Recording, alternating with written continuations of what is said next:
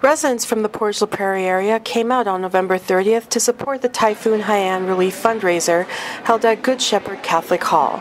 Organizer Shirley Sokolowski was amazed by the turnout. Today is very overwhelming when I see people just come into the door right now. Approximately, I don't know, maybe 400, 500 people.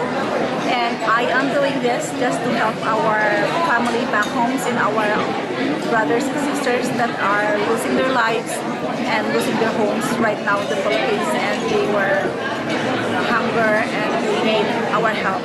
Overall, the evening managed to raise about $6,000 for people in the Philippines, and Councillor Irvin Ferris, who was on hand to support the fundraiser, noted Portage has a long history with the country and its people.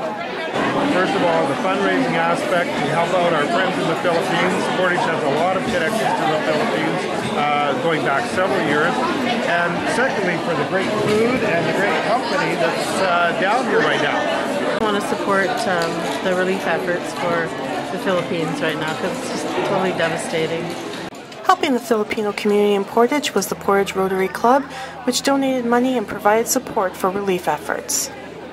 We felt that as Rotarians we needed to get involved, and Rotary decided to come up with a $1,500 donation towards shelter boxes that will go to the Philippines on top of the efforts that we're doing tonight. And we partner with this Filipino community group to try to help them put together the event.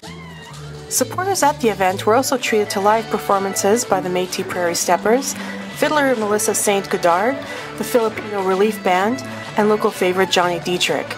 But it was the evening's performance of Heal Our Land by Portager Agatha Gumpo that hit home the most.